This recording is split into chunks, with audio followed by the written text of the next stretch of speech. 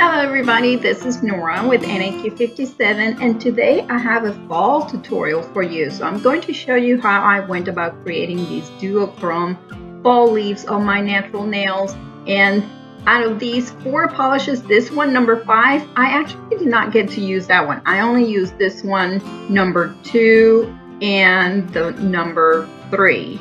And so here I am going with this shade of Bariel.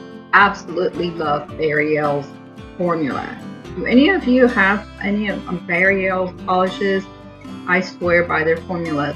Them and Zoya are my favorite, but I actually favor Bariel over Zoya.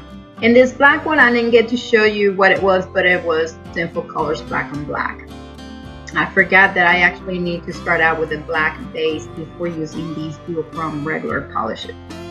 And then my stamping plate is this good old Floral DPX L018 from Born Pretty Store. An oldie but goodie. I've had it for, I think this plate is a year old or 2.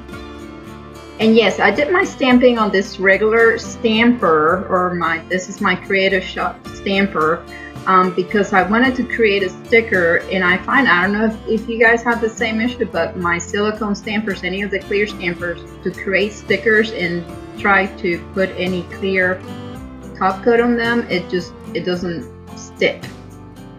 So, and as we know, because the duochromes look better over a black base, that's why I went with the backing with the black polish, and then with my clear Wet n Wild to create the sticker. And from the same plate, I used this image for my other 2 fingers. And yeah, I have totally forgot to put my little piece of tape out to clean up the stamper, so I used my thumb. And after this image has dried, or my sticker has dried, you peel it off of the stamper, so then I can put it on the clear stamper and make it easier for placement. You just have to be very careful here not to stretch and pull on your image there. It was a little bit sticky on that side.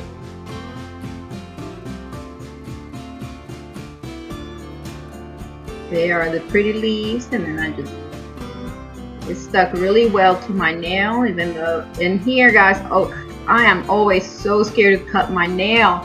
This is hard to do on the camera because usually I have to bring my hands to my face to do this. So yes, I finished it off camera, and then I went on with the acetone to clean up and make it neater.